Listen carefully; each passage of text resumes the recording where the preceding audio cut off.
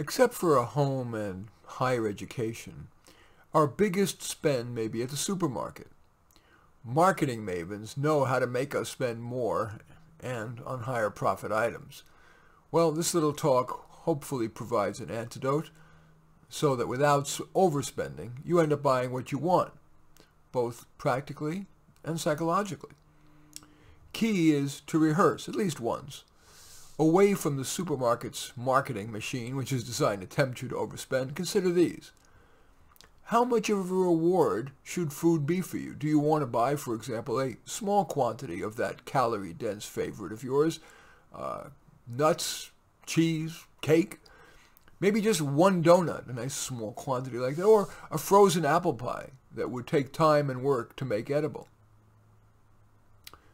Buying a name brand, even a luxury brand, can feel good, even if its quality is no better, certainly not worth the price difference. For you, when is the cost worth it versus, say, the store brand?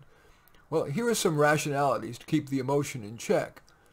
Consumer Reports found that Trader Joe's 2-Buck Chuck, both red and white, rated higher than wines costing 15 times as much. Similarly, mainstream brand cosmetics score as high or higher than many high-priced ones. On the other hand, Best Foods, which is on the West Coast, or Hellmann's, the same thing on the East Coast, mayonnaise and Northern toilet paper usually rate far higher than other brands. Those are brand names, not store brands. So, you might want to rehearse so that you don't irrationally succumb to the heavily advertised high-price stuff that's usually placed eye level for easy picking. So, for what are you willing to spend extra on? Sometimes we go to the supermarket to just buy a couple of items, usually staples such as milk or paper goods or toiletries.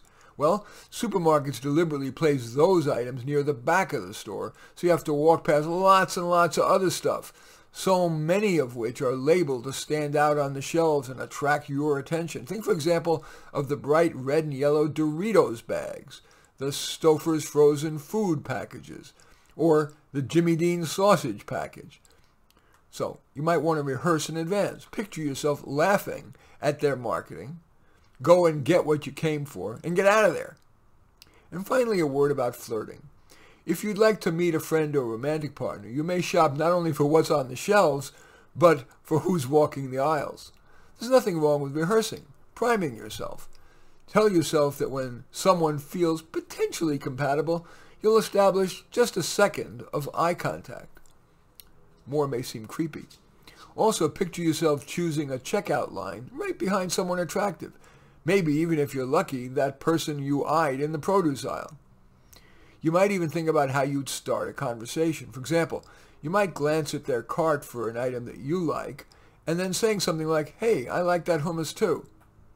Of course, you needn't always be so planful, but with supermarket visits frequent and the potential for overspending, you might want to at least once rehearse. In any event, I do thank you for watching. I'm Marty Nemko. I welcome your thumbs up and accept your thumbs down. I always look forward to your comments, and especially like it if you hit the share button below. Share on your social media so that my efforts can have broader impact. And I am flattered if you choose to subscribe to my channel. In any event, I do thank you for watching. I am Marty Nemko.